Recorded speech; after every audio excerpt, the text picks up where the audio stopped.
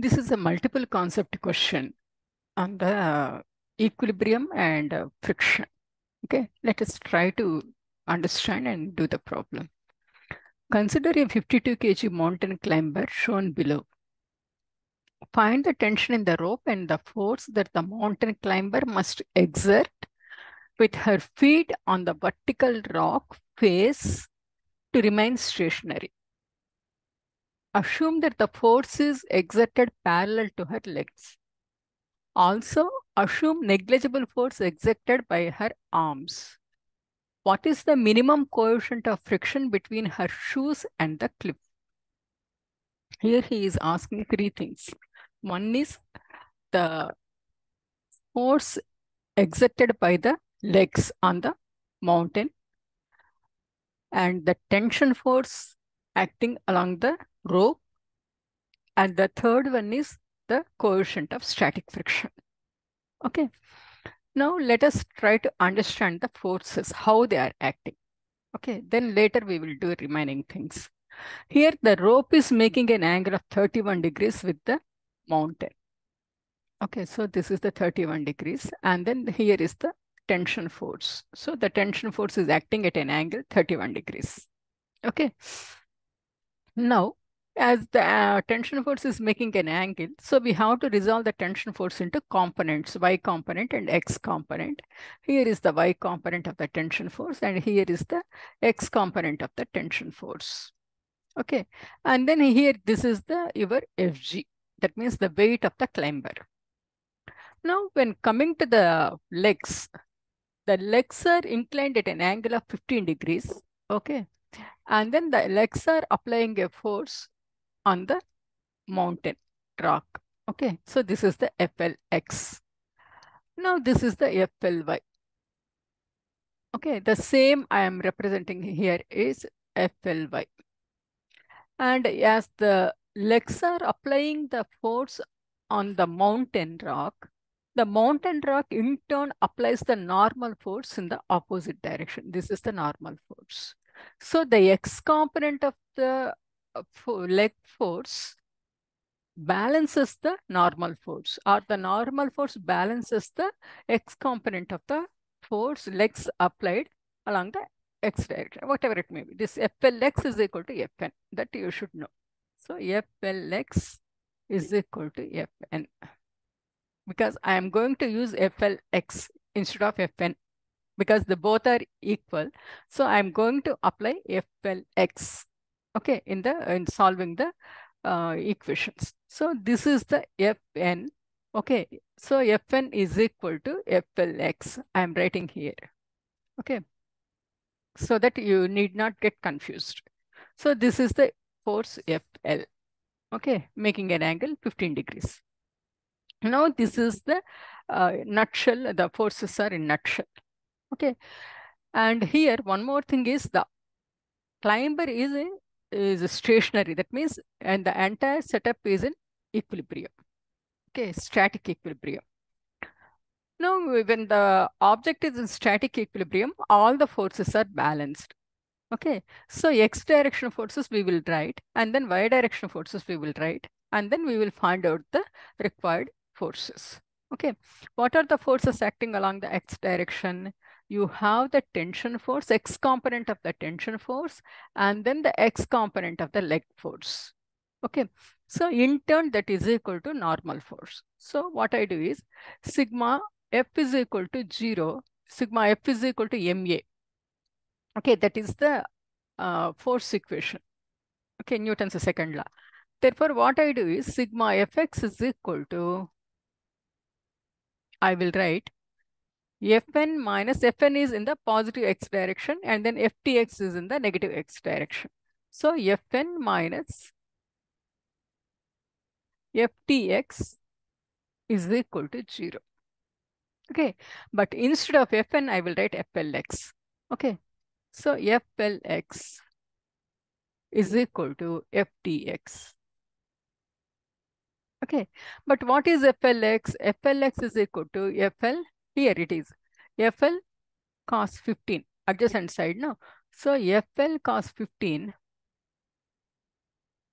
is equal to ft, this is the sine, opposite side. Now ft sine 31 degrees. Therefore, FL is equal to ft sine 31 divided by cos 15. Okay, that is equal to ft times, the simplified value is 0.5332. 0.5332. Okay, now I will write the y component forces. Sigma Fy is equal to, what are the forces along the y direction? Fly and then Fty acting upwards and then Fg acting downwards. So I will write Fly plus Fty minus Fg is equal to 0 because the object is in static equilibrium. Okay, therefore Fly plus Ft is equal to Fg. Now I will substitute the values. FL is Ft 0.5332. So Ft, okay, I do one thing. What is Fly? I will write. Fly is Fl sine 15. Fl sine 15 plus Fty is Ft cos 31 is equal to Fg is mg. So mg means, okay, I will write mg. Okay, next step I will substitute the values. Fl is equal to Ft. So Ft 0.5332 times sine 15 is 0.2558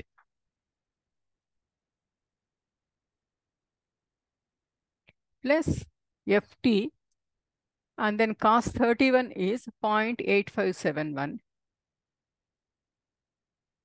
and then m is 52 kilograms and then g is 9.8.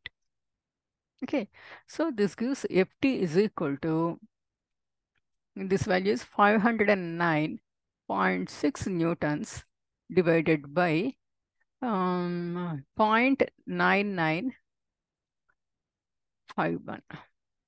So that is equal to 512.07 newtons.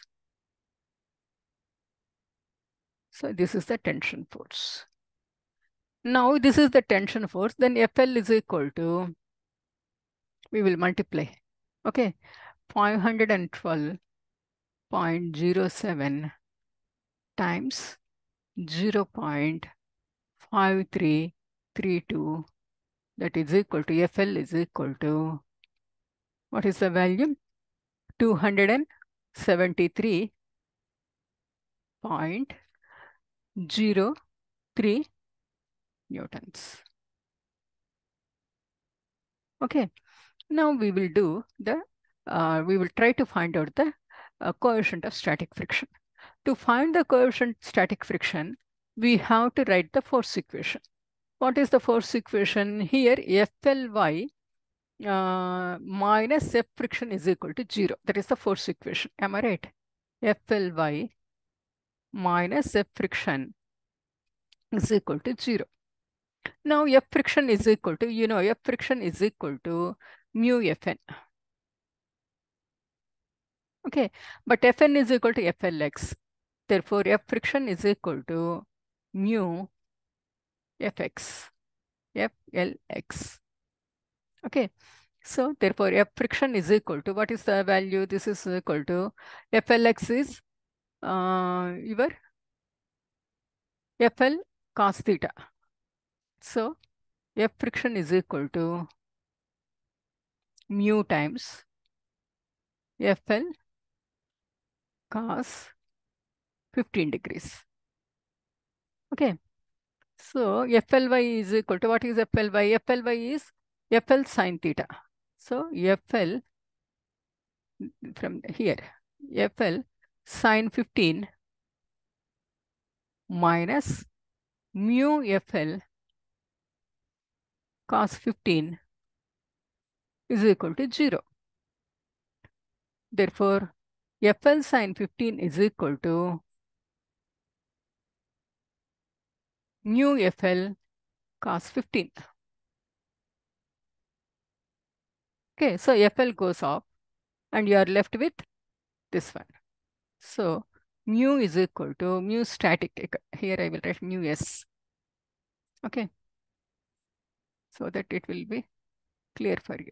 It is not the kinetic friction. So mu S is equal to this one, sin 15 divided by cos 15. Cos 15.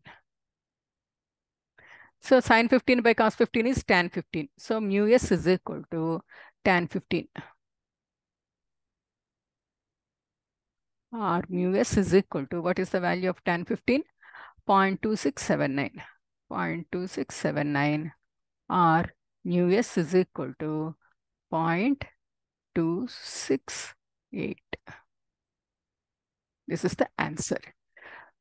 So if you are able to understand the forces acting on the object, and then if you are able to equate them correctly, then this problem is easy.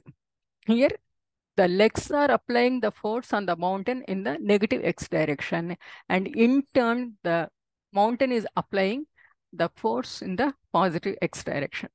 The force applied by the mountain is nothing but your normal force, and then the x component of because the legs are at an angle 15 degrees, the x component of the force exerted by the legs is your here in this direction. That balances the normal force. Okay, the x component of the leg force balances the normal force, or normal force balances the x component of the leg force. That in turn balances the tension, x component of the tension.